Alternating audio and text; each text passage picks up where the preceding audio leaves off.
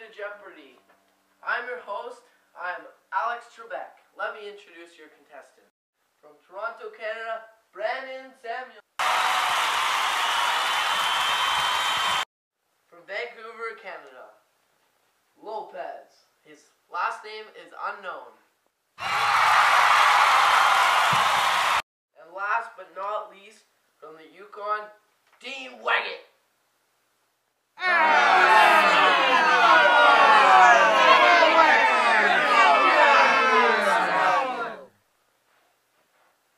Brandon works as an engineer and studied at MIT.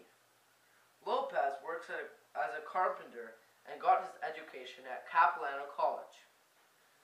Dean Waggett's work and education are unknown, and this is how they got here. I entered on a computer. I got referred by a friend. I wrote something on a leaf. Alright, so here's how the game is going to work.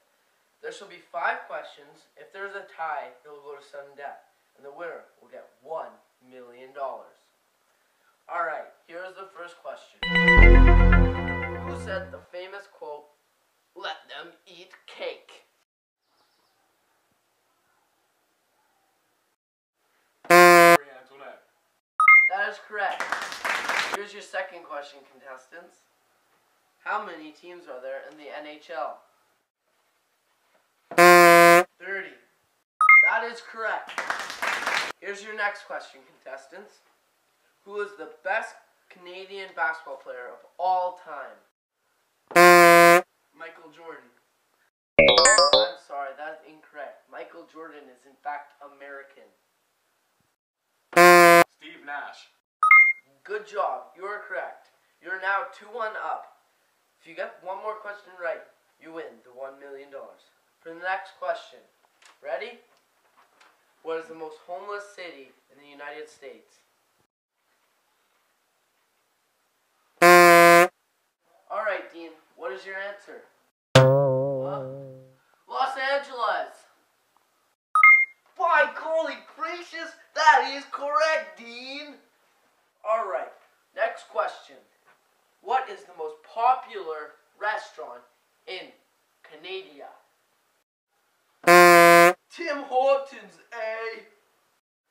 That is correct. We now go on to sudden death. I'm sorry, Lopez, but you are eliminated from this competition. B.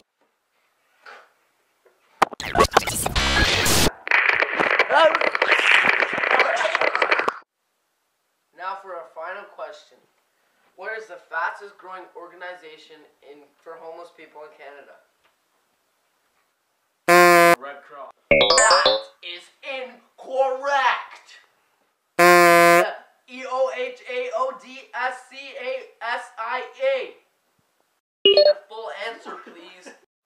Okay, the end of homelessness and other diseases such as cancer and starvation in Canada. By golly gee, Dean Waggett is the winner of this competition. You won $1 million, Dean Waggett. Yeah!